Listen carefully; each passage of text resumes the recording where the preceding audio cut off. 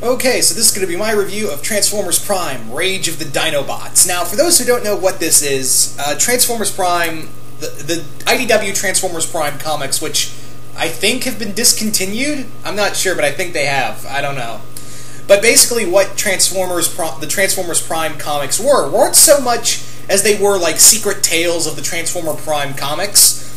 They were more like, I think it was kind of cool too, because it was in continuity with the Transformers Prime cartoon, but it didn't focus on it wasn't like with the Teenage Mutant Ninja Turtles animated adventures. It was more like, okay, this is what's happening on, or you can see on TV what was going on Earth between the Autobots and Decepticons, but there was a lot of stuff still going on Cybertron. And that's what this story's all about. It focuses on the Dinobots, and you have to remember that Fall of Cybertron and the Cybertron games were in continuity with the Transformers Prime cartoon. And in here, this bridges the gap of what happened to Grimlock and the other Dinobots after the events of Fall of Cybertron. We find out that they were still on Earth, Cybertron, along with a lot of Autobots and Decepticons who didn't make it off the planet necessarily. They didn't make it off the planet because it was only the Ark and the Nemesis that got away. And what happened was that Ultra Magnus has had the Dinobots working for him as they're attempting to leave off-world. But however, something goes, and it starts out with Ultra Magnus and the other Dinobots trying to cut a path for other Autobots to escape off-world and among the stars. However, this all kind of goes wrong when when Ultra Magnus is shot down by a new villain called Serket. Why didn't they apparently say it was female, but you don't know that till part 2, and you're like, really? That's female? It's hard to explain Serket's design, but she's kind of like the Predacon figure Ripclaw, with a long attacking tail, but again, it looked like a male. I thought it was I couldn't differentiate. I was like, oh, it's a female, okay. Anyway, Serket is from this race of beings created by Shockwave called the Forged, and the Forged shoot down Ultra Magnus and attract the Dinobots to go and rescue him. Now, the Dinobots in here are a lot different from their G1 counterparts, obviously. Like, Snarl is the team's engineer and medic. Snarl is the smart one of the group. Swoop's the young rookie.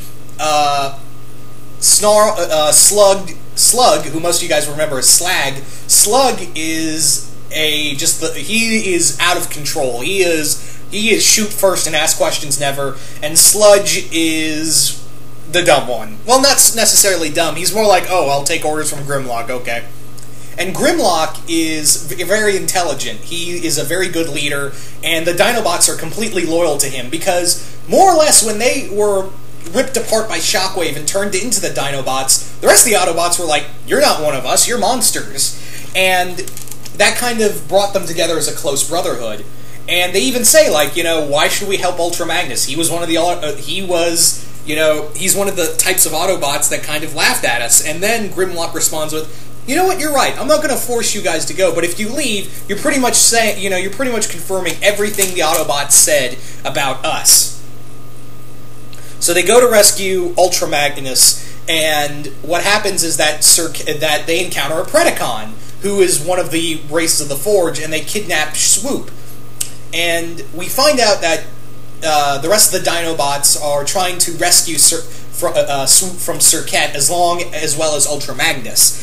And they go to the Sea of Rust. It's really cool to see all of the Dinobots team up and really have these cool conversations. It also is cool to see how the Dinobot forms work, because Grimlock when he's in his T-Rex mode, that's his Berserker Rage. And that's where we get to see, me Grimlock, me King, because his intelligence is lowered, and he's just out of control.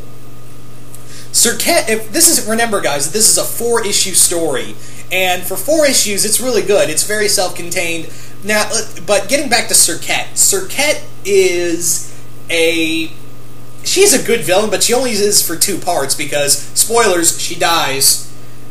She gets butchered by Grimlock, and for the next 2 issues, Well, actually, no. The last issue was all about Shockwave. Serket's just an underling that even Shockwave was like, well, I can make better. And Shockwave in here is deadly. He clearly shows that he can get the upper hands on the Dinobots. Like, he comes at him with a force field, an EMP bomb, and the Dinobots get kicked around a lot. And among other things, we also find out that that Grimlock's face, quote-unquote, is really nothing more than a faceplate. Yeah, we actually get to see Grimlock's actual face, which was like, whoa, that was interesting. A lot of stuff happens. I don't want to spoil exactly what happened to Swoop. He doesn't die, necessarily, but something obviously happens to Swoop that leads to Serket's death. And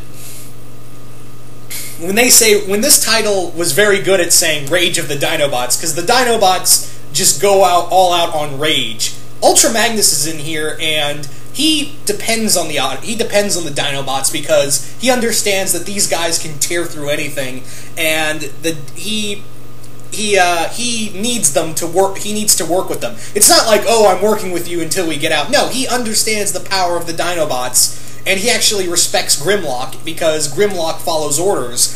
And it is cool to see him work. It is cool to see Magnus. He is kind of uptight, but he understands he just needs to point the Dinobots in the right direction, and they'll take care of the rest of the work. But yeah, Shockwave pretty much also captures the Dinobots and says to Grimlock, you were my greatest creation and all that. And he really much wants to lobotomize Grimlock and make him nothing more to a monster. And this kind of builds more into Beast Hunters of what he wanted to do. We also get this sudden scene where the Dinobots break in just as Grimlock's about to be lobotomized, and they brutally kill Shockwave. And I'm like, wait a minute, if this is in continuity with Transformers Prime, how can they kill off Shockwave when he comes back? Glad the comic book answered that, because then we find out that that wasn't Shockwave they killed. It was an avatar of Shockwave. Shockwave literally pulled a Brainiac and has now uploaded his consciousness into multiple Shockwave bodies. Holy shit! Like I said, he pulled a Brainiac or better yet, he pulled an Ultron and uploaded his consciousness into different robot bodies. And it still says, yeah, I'm still hidden out, my real body's safe, and yeah, you're never going to catch me. So, it ends with pretty much where it left off to begin Season 3, where Ultra Magnus leaves from Cybertron. Meanwhile, the Dinobots stay on Cybertron to protect and rescue other Autobots that are still trapped on Cybertron.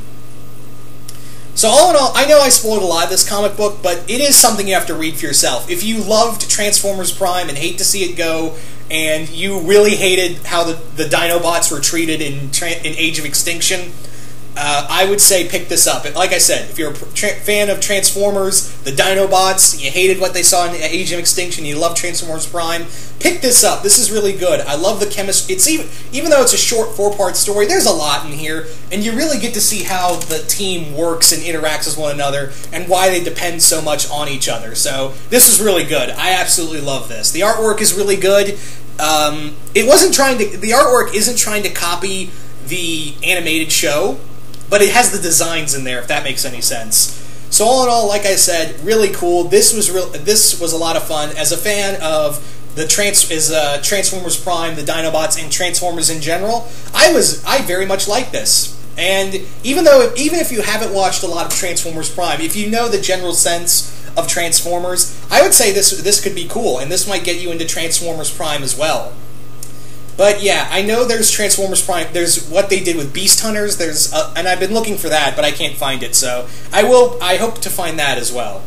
But anyway, like I said, really good. If you loved it, if you love Transformers Prime, pick this up. It's a cool spin-off piece, and yeah, it does not disappoint.